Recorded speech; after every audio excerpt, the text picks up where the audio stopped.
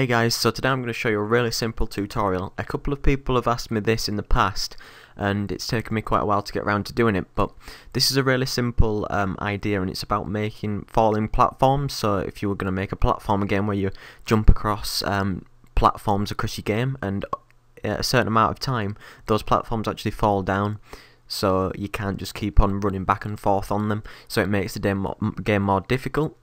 So anyway, first of all, what I've got is I've just got two blocks at either side, so you can jump across. So you start at one and these platforms are going to fall down. So initially what you need to do to make something actually fall down eventually is that you need to add a rigid body to it, and that'll apply a basic amount of physics, so we can apply gravity to pull it down to where the ground level is here. Now, one of the key things when you import a rigid body, all you need to do is go component, physics, and then attach a rigid body.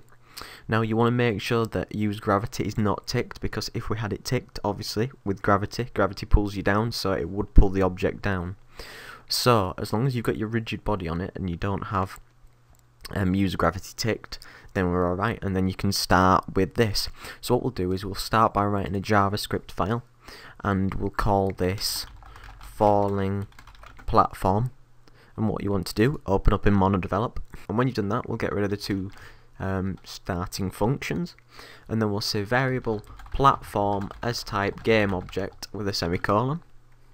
Then we'll do something new, and we're using function on controller collider hit, open brackets, hit colon controller collider hit, and we'll close that up.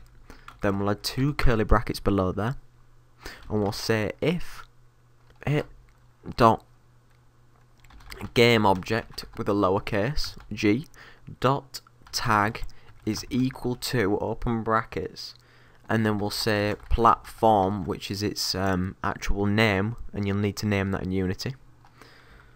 And then we'll add two curly brackets below there and say yield wait for seconds, and then we'll put in brackets maybe 2 seconds with a semicolon.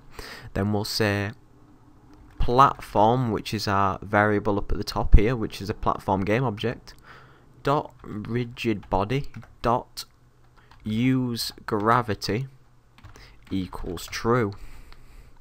So what we're initially doing is we're going to set the variable in the inspector, and we're saying that if we're using a first person controller, we want to make sure that when the character controller collider, which isn't actually a rigid body, it's a way that the script's written by the people who made the Unity engine, and then if we've landed on a tag which is called platform, then we'll wait 2 seconds and then apply gravity to that platform so it'll fall down. And once we go back into Unity, what we'll do is we'll add this to our first person controller. So the first person controller has it attached. Then what we can do is add P1 in the inspector, and then we can actually run the game, and if we jump across as we would normally jump across to the other, after those 2 seconds the collider fell down. And as ever, if you like the tutorial, don't forget to like, comment and subscribe. Cheers!